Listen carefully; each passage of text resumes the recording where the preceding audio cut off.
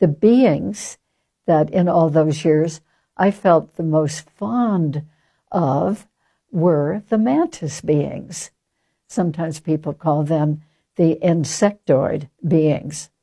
But I had always had a very favorable impression of them and how kindly they are and how unconditionally loving people have reported them to be. And I sort of identified with them in various ways without knowing why. So when Jacqueline gave me that star origin reading and said that I had had a number of different lifetimes as a Mantis being, I suddenly thought, oh, no wonder.